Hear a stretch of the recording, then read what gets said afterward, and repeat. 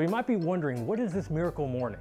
How did I go from staying up till 1 to 2 o'clock in the morning to setting my alarm for 4 o'clock, getting out of bed, feeling refreshed, charged, energized, ready to tackle my day?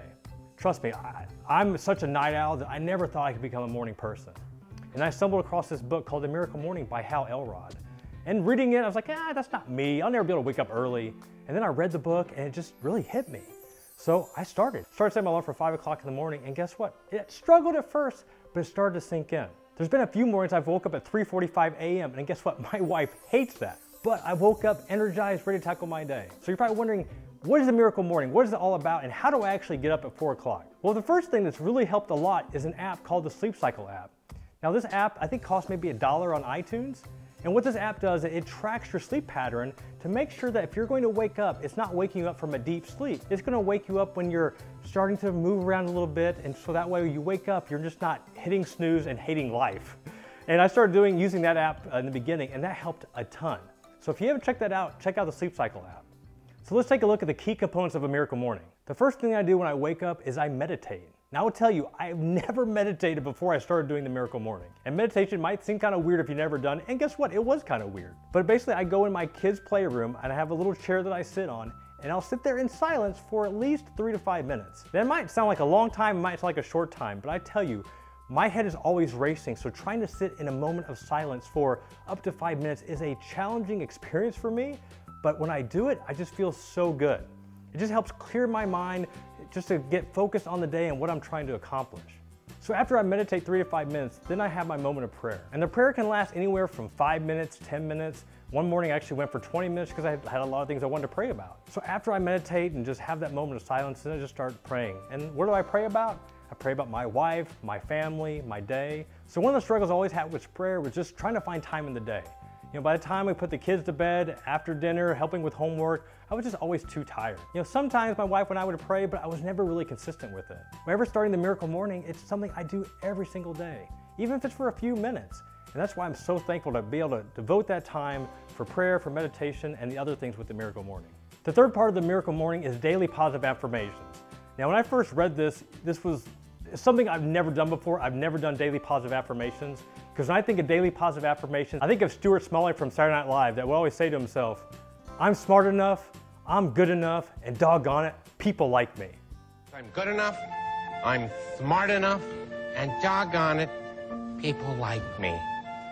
So I'm not quite saying that every day, but I do have daily affirmations that encourage myself to be a better husband, a better father, be a better entrepreneur, be a better business owner, be a better leader.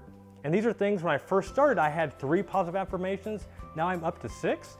And it takes me, I don't know, just a few minutes to read these out loud, but it just reinforces who I am, who I'm striving to be, how I can be better and just be a better person. The fourth part of the miracle morning is visualization. And what do I do here? So you can either, once again, sit in a moment of silence and just kind of vision your day, you know, what you're trying to do. Me personally, I like to go into our office and we have this huge big whiteboard that we call our big idea board. And on this board, I have my goals, what I'm trying to accomplish each day, each quarter. And I just look at that board trying to think, okay, what am I trying to accomplish today? You know, and how does that fit onto my quarterly goals? And how does that fit into my year goals and my lifetime goals? But I'm constantly staying in that mindset of, you know, what am I trying to accomplish, and make sure that each day I'm focusing on these things.